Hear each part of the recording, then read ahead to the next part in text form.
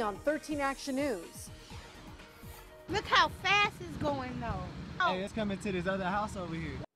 This fire breaking out inches from children and homes. You can see the bright orange flames are out of control. Fire investigators say this was all caused by fireworks. 13 Action News reporter Masa Saidi is live near Eastern and Charleston to show us the aftermath. Masa. Trisha, this is part of the fence where we are told that fire all began. Let's show you what's left of this shed. Not much. All you see is some school paperwork, some cushioning, and right here, NV Energy crews hard at work.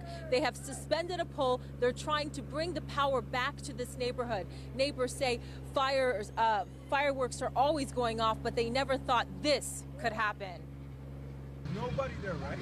We don't know if nobody's in this house or not. Somebody just came out the back of this one. Confusion and chaos after a fire erupts near a row of homes. Neighbors worried someone could be trapped out back. These men looking in the yard, knocking on doors. The flames quickly spread, lighting up wires overhead. Oh God! He better back up.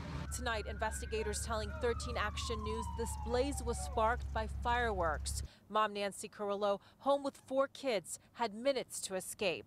We all ran outside and I was calling 911 and everything was traffic was stopped. In 2 minutes, everything was just already up. Firefighters arrived in the nick of time, able to save her home, but there was a loss. A pile of wood instead of back-to-school supplies, future Christmas presents. Plus, it's my husband's power tools, what he works with.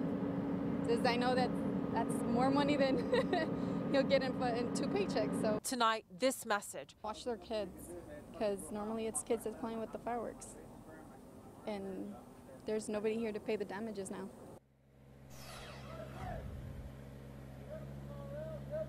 Back out here live, you see a worker climbing down from the pole. They are working really hard to try to get the power back.